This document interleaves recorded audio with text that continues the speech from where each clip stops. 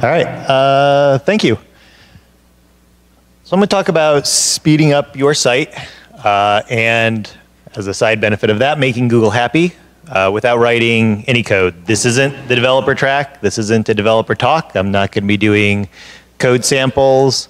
I'm not going to be talking about anything super complicated. I'm aiming this for things that anybody could do and everybody should be doing and taking into account, no matter what your relationship with WordPress. Come on, is this going to work?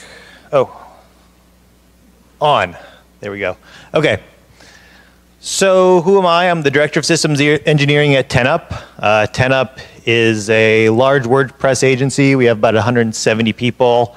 We service mostly high-end publishers, Fortune 500 companies, anyone looking to publish content on the web in a secure and scalable fashion. That's in our bread and butter that we work on. We're a full-service digital agency. We do design, user experience, engineering, systems engineering, all of that. So I have over 7 years of experience with high-traffic WordPress sites, scaling them, helping them be performant. I live in Portland, Oregon, just over here by Mount Tabor. I have a website. I'll put these slides on it eventually, but that's where you can find me, and on Twitter. All right, so I was putting together this presentation and I got kind of jealous of my parents. They're both certified arborists, so they get to go to these tree conferences, and I'm sure all the slides at that conference are of like beautiful trees or leaves or things that actually have visuals that make sense.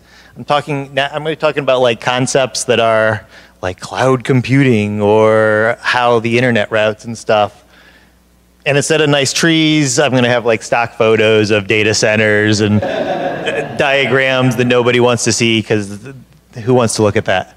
So I'm going to do my best to make this entertaining. I'm mostly just going to, it's kind of just going to be a discussion about how I approach these problems and what I think the basics are that everyone should be thinking about.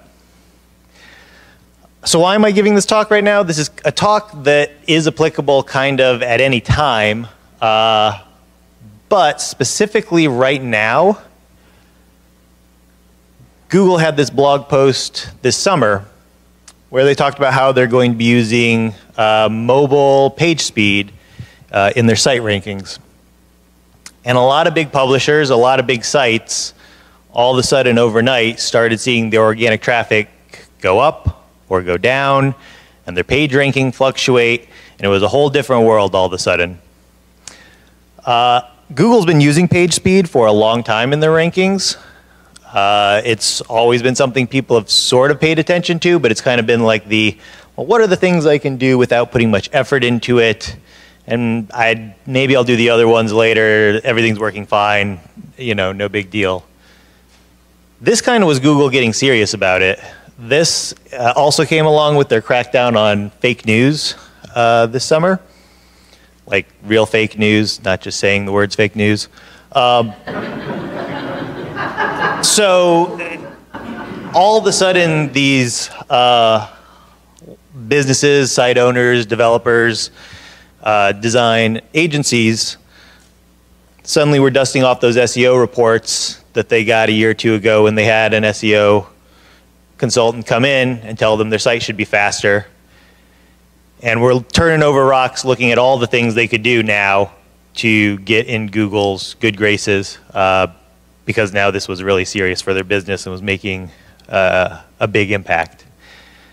So if you're not doing anything and not looking to constantly improve your site's performance and you want to rank well in Google, you are falling behind because everybody else is working really hard at it now. So besides sort of the self-serving, I want more traffic and more dollars and more people on my site, why else would you want it to be fast? Well, think about the actual humans that are browsing your site. Not just like developers and professionals who have MacBook Pros and, you know, the latest Surface laptop, but your grandmother who has the slowest DSL in the universe has to load all that crap on your site.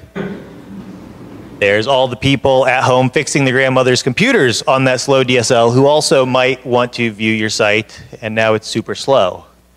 There's people in the third world who don't have the luxury of the fast connections we have. There's people on super old cell phones trying to view your site as well. And if it loads slowly, if it loads only okay on your MacBook Pro, imagine how it's going to load on that, 6-year-old iPhone. Additionally, it's worth remembering this is the best-selling computer at Best Buy right now. It's $250. It's fine, but you are probably using a more expensive computer. This might work fine today, but the person who bought this isn't buying a new one next year or in 2 years. This is going to be a 3-year-old $250 laptop in 3 years. If you have a bunch of videos and a map and a slider and big images and all kinds of crazy stuff going on, how well is that really going to load on a 5-year-old $250 computer? So put yourself in the shoes of your audience. Not everybody is coming and has all the resources in the world to load this website. All right, so that's my shaming of everybody to care about this. So now we'll start, how do we fix this? What kind of things should we care about when looking at this? First is, how do you even know if your site is slow? And how can we measure this? There's a lot of tools about this. You probably know of some. The one to start with, I would say, is Google PageSpeed Insights. This is the tool Google provides to help you figure out how to make your site work the way Google thinks an optimized site would work. It's really nice. You type in your website, you run it, and it gives you a report of how well your site runs. A really cool thing about this, these numbers up here are not just some synthetic Google ran some algorithm and got those numbers. Those numbers actually are from people loading your site in the Chrome browser and the telemetry coming back to Google saying, this is how fast this site loads. Most people have this experience, some people have this, and it takes an average and shows you, in general, how are real people experiencing your site. This is WordPress.org. It's average, optimizations are medium. This is actually a pretty decent score. Quite a lot of websites are going to score right in that middle ground. You have to really work hard to get these to be green and to score in the fast zone. So if you're in the average medium zone, you're actually doing a pretty good job. This also gives you a nice list of suggestions of things that it thinks you should do better. You should use a CDN. You should do all kinds of things. Optimize your CSS delivery. It gives you a good list of things that you can improve on. Coincidentally, it always shows you things like this, like, hey, this Google font you have isn't loading very fast, or the Google Analytics JavaScript you have should use a CDN. I'm like, I know, Google. I got this from you. Why don't you just do that? So don't worry about those.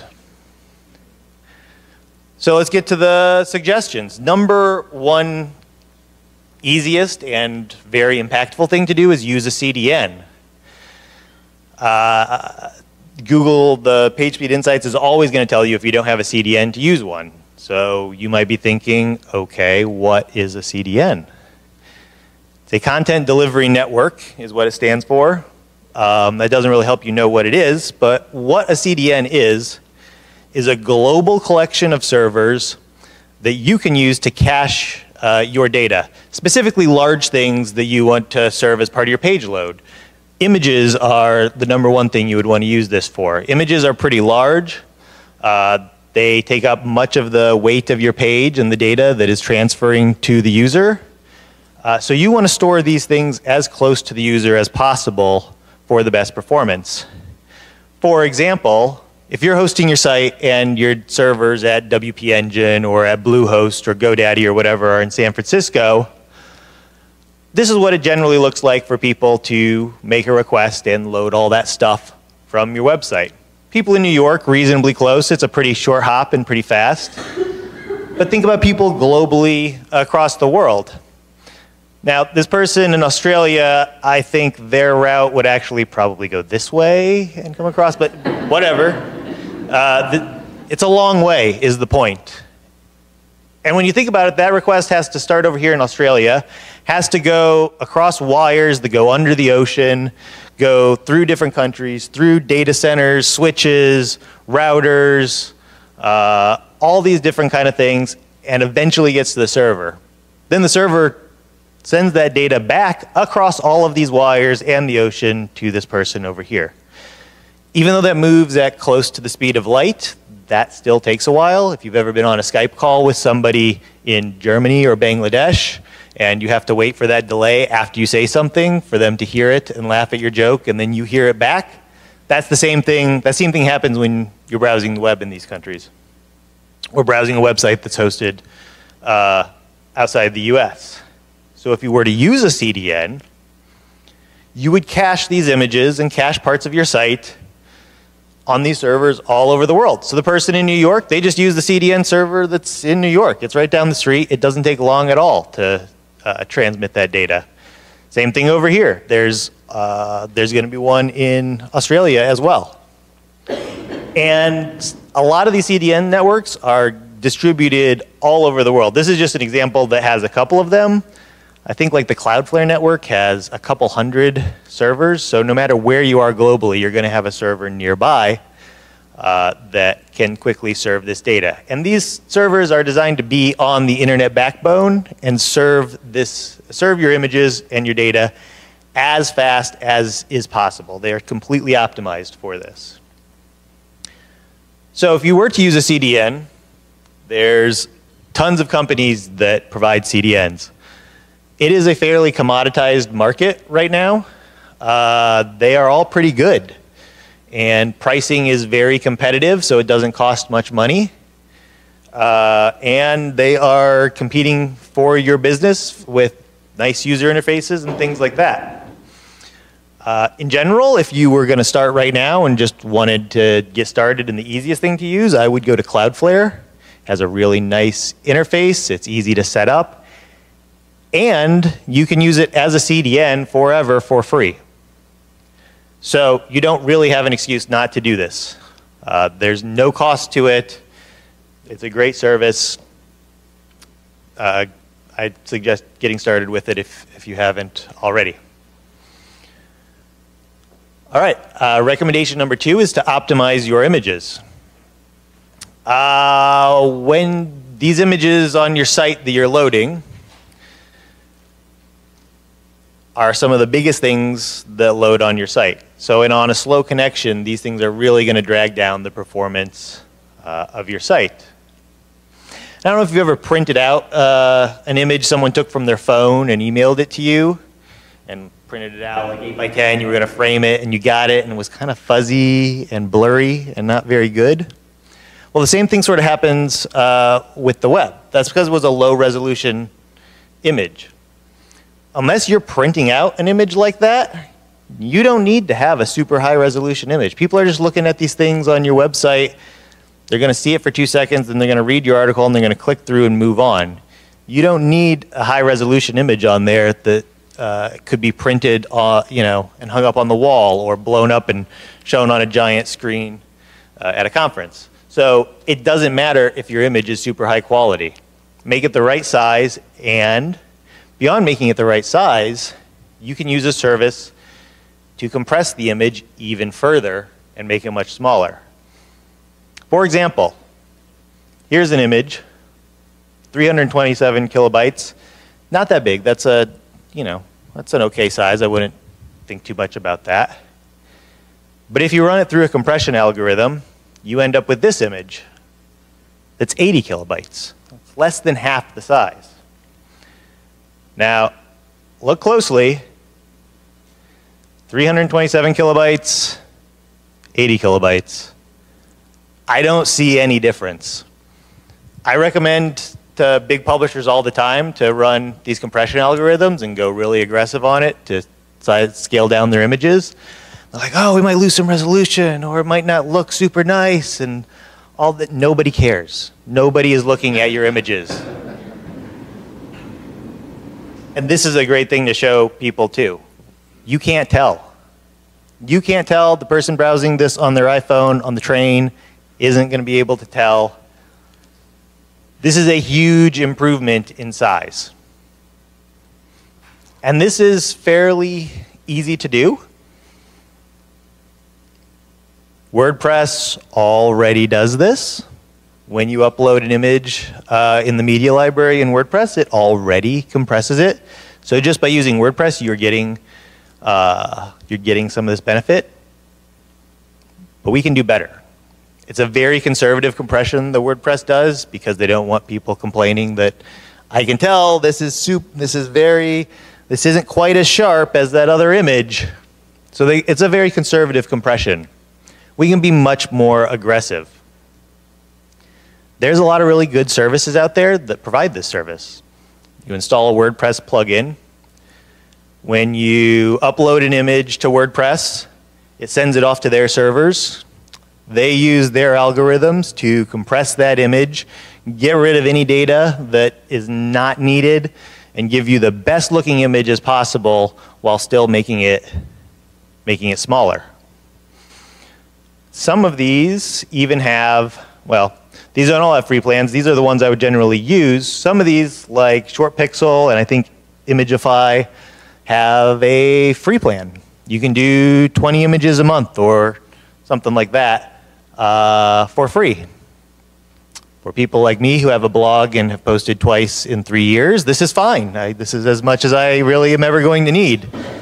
If you are a publisher and this is your business and you're publishing stuff all the time and you're making money on your website, pay some money.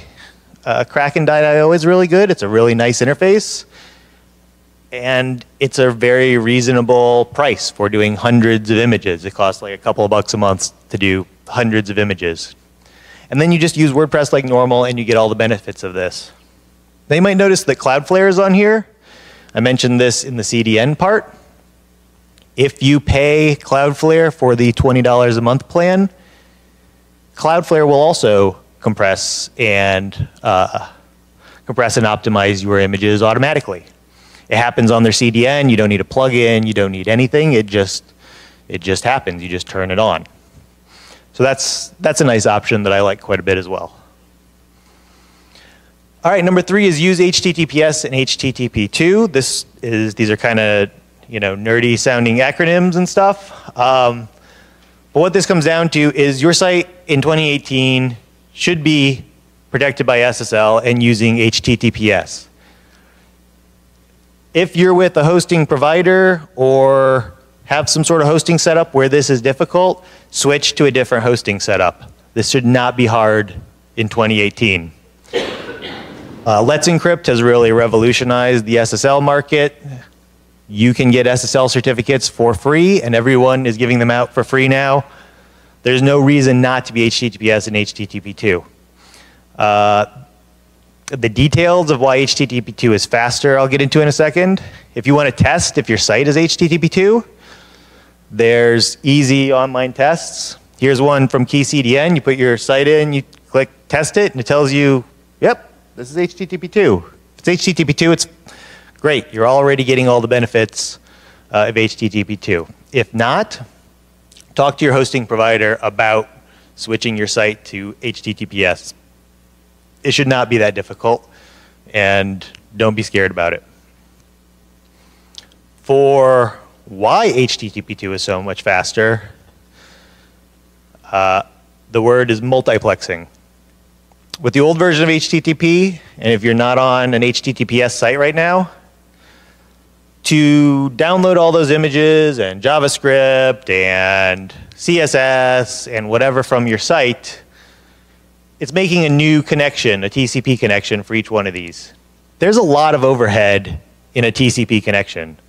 A TCP connection is your browser saying, hi, I want this image, and the server saying, okay, I'm going to send the image. Then your browser saying, I am ready for that image. And then the server says, okay, here comes the image. And then your browser saying, I am receiving that image. And the server saying, I have sent the image. And then your browser saying, I have received the image. And then the server saying, I'm closing the connection now. Like, there's a lot of chatty overhead that isn't just, here it is. So with HTTP2, we have one TCP connection where it says, hi, I would like these things. And the server says, here you go, here's all these things in this one connection. There's just a lot less overhead. Everything is more efficient. It's great. It's you upgrade to this, and it's just a free boost in everything.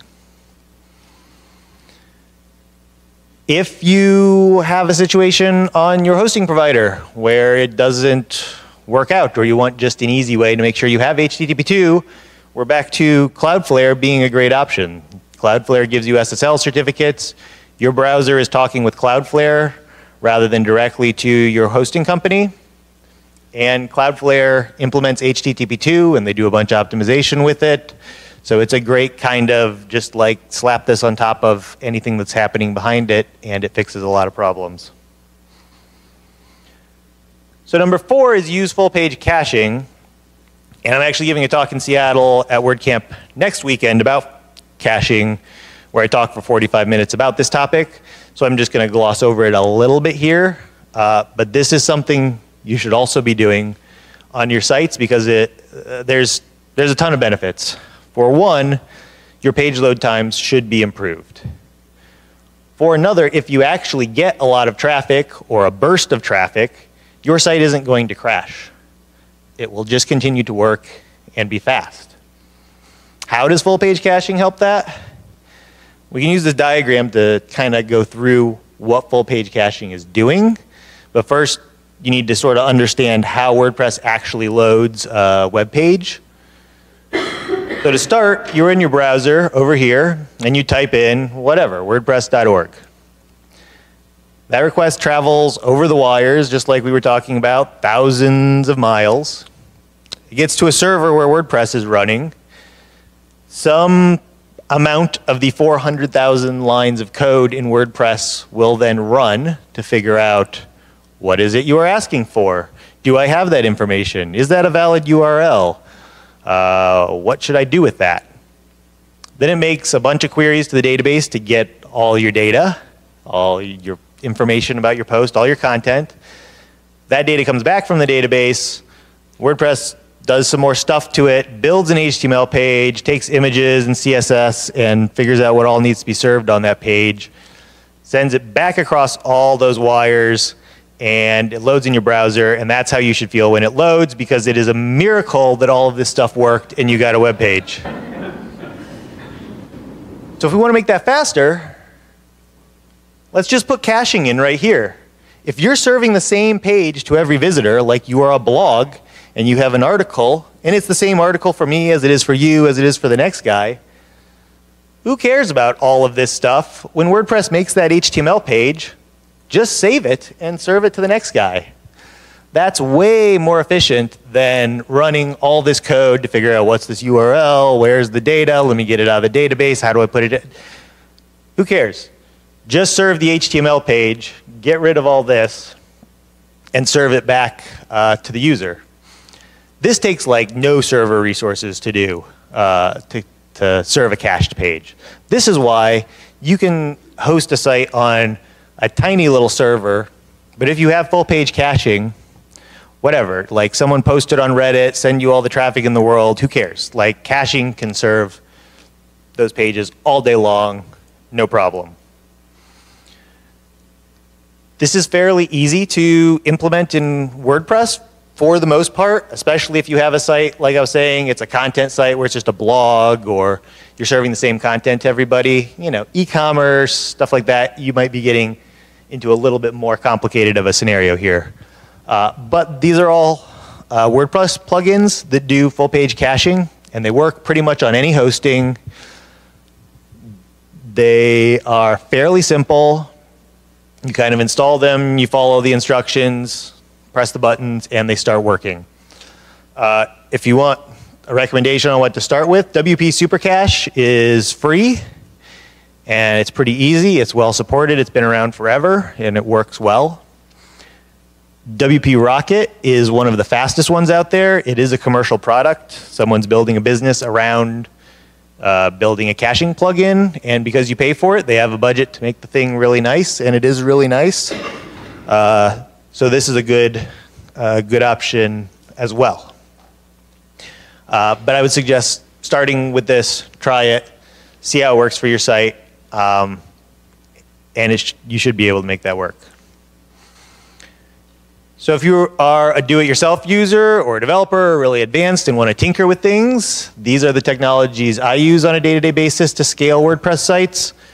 Varnish is a server software you can install that is super fast and super advanced for caching. It's, more difficult to set up. You do have to write some code. It integrates nicely with WordPress.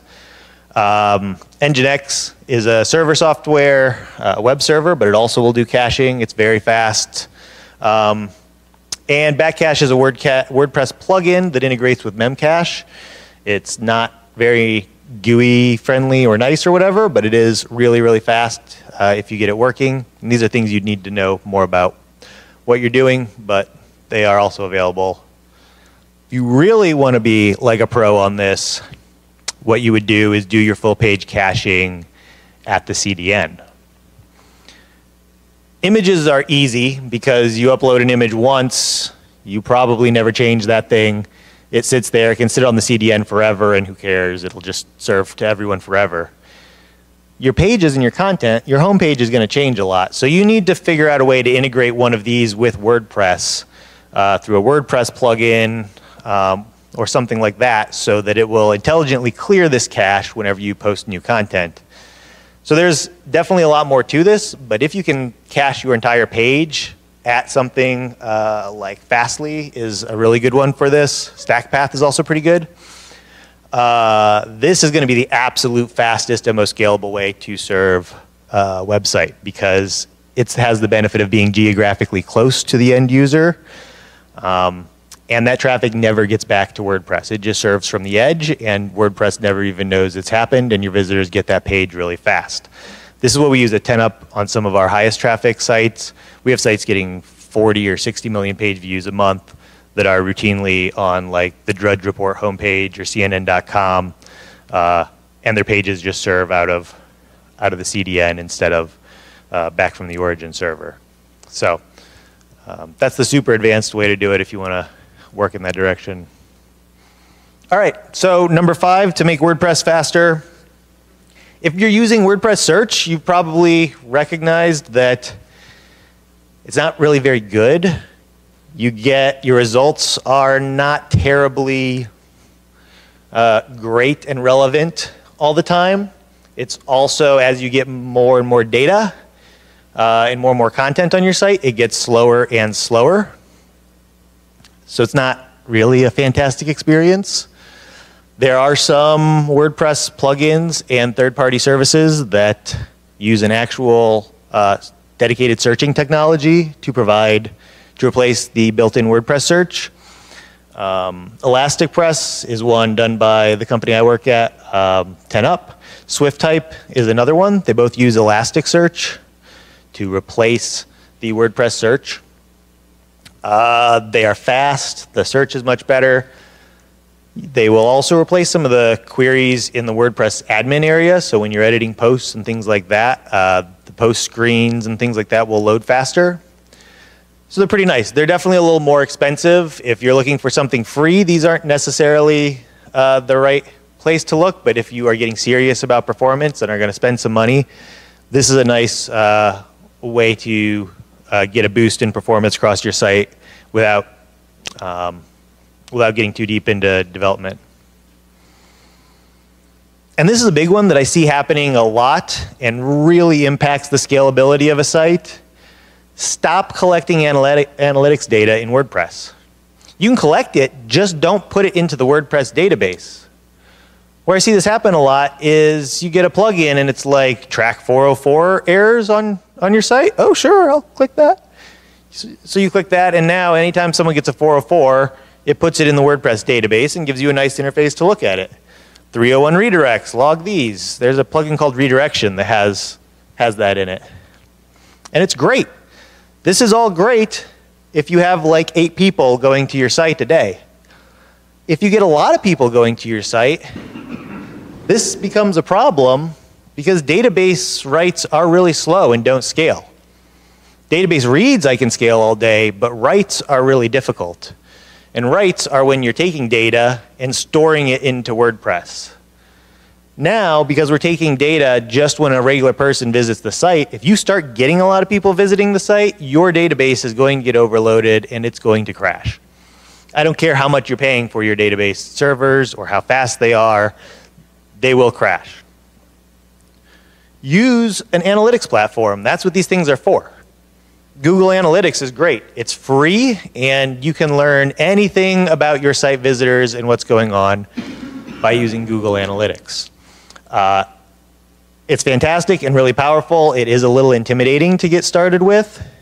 Don't feel like you need to know everything about it. I would suggest setting it up and reading a couple tutorials, messing around with it. You should be able to find the basic stuff in there and go from there. You don't need to know how to use everything in there to do the basics. Jetpack even has stats included in there. This stuff is all great because it gives you this information, but you don't have to put it in your own WordPress database, and your site won't be impacted no matter how much traffic you get. If you think Google's spying on you and you're worried about it, Matomo used to be called Piwik, and it's an open source self-hosted analytics thing that you can do. It's not as easy and point and click as Google Analytics, but it's pretty nice and also open source.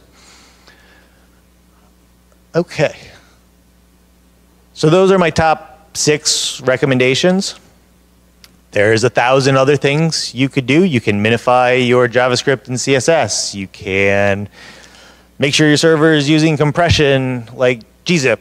You can, I'm not even sure what else you can do. There's a lot of things you can do. Reduce the amount of calls and third-party APIs you're calling as part of page loads. So I thought I took this slide out. All right, well, this is a good one anyway. So as an example, if you're going to spend a little bit of money, here's how you can configure this. If you want to use a CDN, you can use Cloudflare and pay $20 a month. That will also optimize your images and do all the HTTP2 stuff. You can pay $30 a month or $30 a year for a license for WP Rocket. ElasticPress.io is $79 a month. We give out discounts all the time, so you can get that cheaper if you want. And Google Analytics is free, so for about $100 a month, you can get a setup like this. There's also, you can use the Cloudflare free plan, use WP Supercache, which is free, and you can do pretty much all this except for the search part for free. So even if you don't want to pay anything, like I don't want to pay anything for my blog site, you can do these things. If you want to cheat and do this all really easily, use a managed WordPress host. There's a bunch of these. Like I could put GoDaddy and Bluehost and DreamHost and Liquid Web and on and on and on this list, but all of these managed WordPress hosts give you all this stuff included. You get full page caching, you get a CDN, you get easy HTTPS certificates. Pantheon even integrates a search, integrated search. All you got to do is just install your site on here, and then don't screw anything up.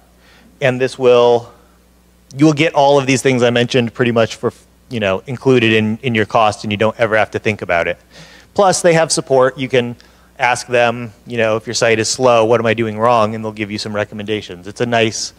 This is the nice benefit of using a managed WordPress host rather than installing it on DigitalOcean or doing like an $8 a month GoDaddy shared plan, right? Paying the little bit extra to get a managed WordPress host, you get all of this kind of optimization included. So the final takeaways on this, even doing all of this, these are the base things you can do, and I think everybody should be doing, but there's always going to be more you can do. And you're never going to make PageSpeed Insights think your site is perfect. I don't think I've ever gotten to it to the point where they were like, no, you're optimized, that's great. Nothing more you can do. There's always things it's going to tell you. Don't stress out about that. Just pick at it. See if you can improve it. See if you can think, do I really need that plugin? Maybe I can get rid of it and it'll stop loading that JavaScript so early in the page load. Put in the CDN. Do I really need images this big? Maybe I can resize these. Or definitely I can do the image optimization. And we have no idea what Google's going to do next. So this is always going to be a moving target. Do your best. They give you some pointers. Don't worry too much about it, but it's never going to be a thing where you're done. There's always going to be the next thing that needs to be done, or the next optimization, or the next best thing. So it is something to keep an eye on. And also something I try to focus on when finding a solution is I really believe that a simple solution that's easy to configure, that you know you're doing right, is better than an all-in-one, this will do everything amazingly solution that you can't ever figure out how to configure, or you're not sure if it's working right or what it's doing. For a caching plugin, try to pick one that's doing just full page caching and not every other possible optimization. I like to keep the solutions really focused on the one problem I'm trying to solve and not everything else. If you focus on the one problem, you're going to get code that's clean, focused, and doesn't have a bunch of extraneous bloat that maybe you don't want, could cause bugs, could have security problems. As lean and simple of a solution as you can find, the better. Some of these there's not, they all, like Cloudflare does a million things, but it is still a good solution. It is pretty easy to use. So focus on simple rather than complex and being the most amazing. Find the solution that's right for what you're doing, not the most expensive one or the one with the most features. All right, I think that's it.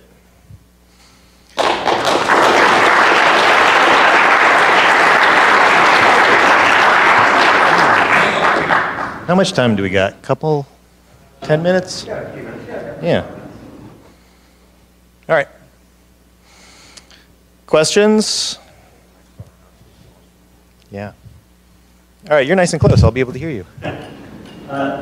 Silly question. So I just typed in my son on the HTTP2 test, and it's giving me a negative. It's why Are you using SSL, like HTTPS? I was, and I think I may have gotten an email just the other day saying I need to update that. Yeah. Yeah, the question was about HTTP2. If your site comes back negative on that test, why would that be? The first most obvious thing is make sure you're using your site as HTTPS, and the HTTP version of it redirects with a 301 redirect to the HTTPS. If people can still go to the HTTP version, they might still be going to that. Redirect them and force them to go to the HTTPS one. Beyond that, it's mostly like a conversation with your host, like, hey, why isn't this HTTP2? And if they give you some cockamamie answer, don't let them tell you that it's difficult, because it is not. Some are still stuck with it, but almost all good hosts now are like defaulting to that.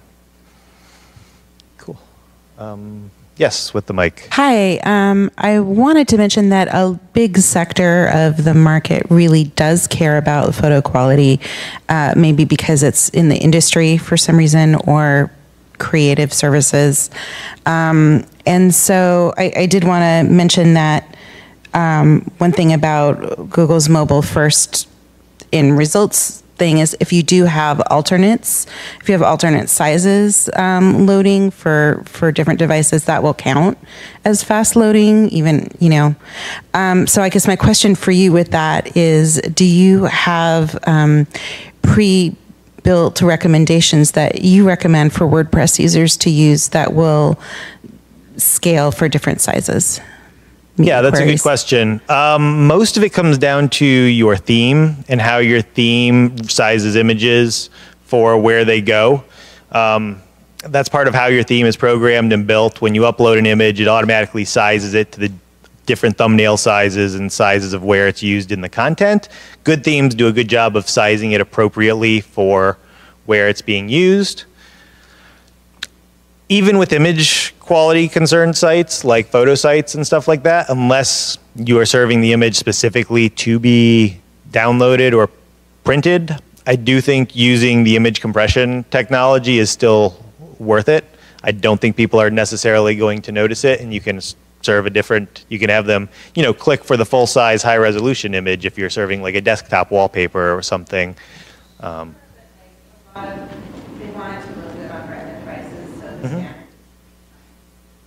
Right. Yep. Yeah. Yeah. The compression will still help even those large ones, but yeah, the Retina devices and stuff, it gets into a whole thing with responsive design, and it really does depend on how you design the theme and the theme you're using and what you are wanting to convey with your images, what the goal of the images on your site are. So yeah, there's a lot. I found in sizing images that if you're not dealing with people's faces and skin tones, buildings, pictures of scenery, it doesn't matter. You could make that much smaller. It's almost impossible to tell the difference. When you've got the skin tone on a person, then it starts to get blotchy, and maybe in that case, a little bit higher. So my other question though was, does Cloudflare do full page caching? It does do full page caching. It's not necessarily designed to do that, and there are some guides online for how to do full page caching with Cloudflare in WordPress, and you can make it work. There are some gotchas on like how that works, and I think you have to be on the, I think, $20 a month or possibly even the $200 a month plan to be able to do the full page caching. So as you want to do more with Cloudflare, it costs more. The CDN is free and you can just use that forever, as much bandwidth as you want, but the features like writing the specific rules to make WordPress cache, that does get into the plans that cost a little bit of money, but it is a good solution for that if you are, paying the money for that kind of a plan. We were talking about photos and how we have to compress those. Now, what about videos? Is that a whole other animal? Yeah, it's a whole other animal, and you can host your videos in WordPress, and that works fine. It's a whole other animal, and personally, I like just having that done with a third-party service using YouTube or Brightcove, or there's a whole bunch of... The link that you want? What's that? So you just put the link that you want? You can embed the video right in your content. Oh, okay. But it's actually would be hosted somewhere else. So the other company deals with storing those videos, compressing them for the web, creating the web player that works on all devices and all of that. And videos they take up a lot of space, and serving them can be slow.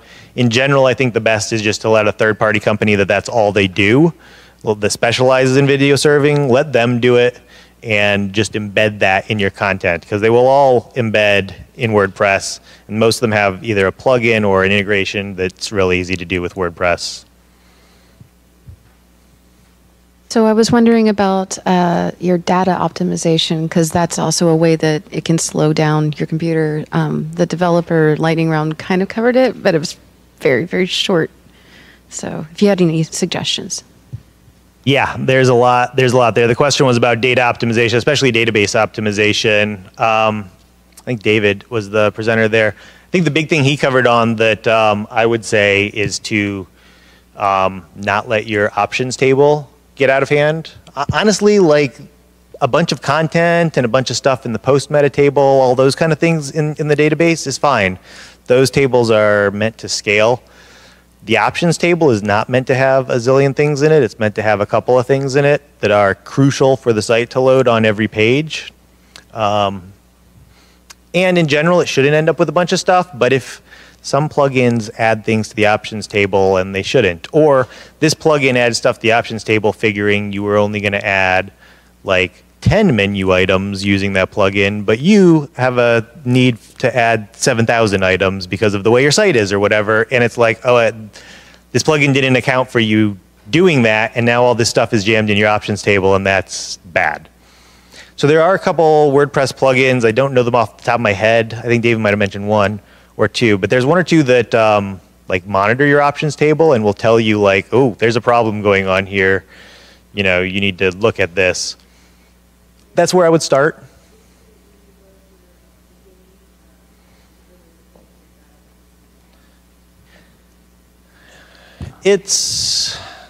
I don't know if I would say easy. It's not as intimidating as it might seem. If you know a little bit about it, you can navigate around. Oftentimes, if there's a problem there, it becomes kind of clear what it is. It's like these things look normal, and then, oh, here's 40,000 entries about this SEO plugin. Okay, maybe I need to not use that plugin or do something about that. It's hard if the issue is subtle. So many of the times when I have an issue like that, it's not subtle. It's like, oh, maybe it's this. Oh no, clearly it's this thing that's completely out of control. So that's where I would start. When you get into the subtle things, I would get an expert. Oftentimes, it's not the subtle things. Okay, we got time for one more question.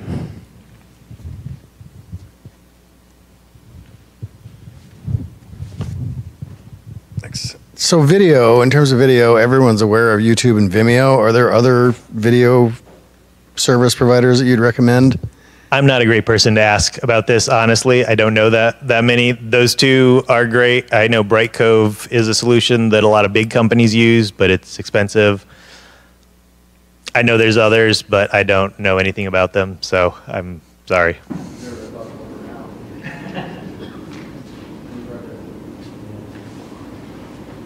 Alrighty, thank you very much.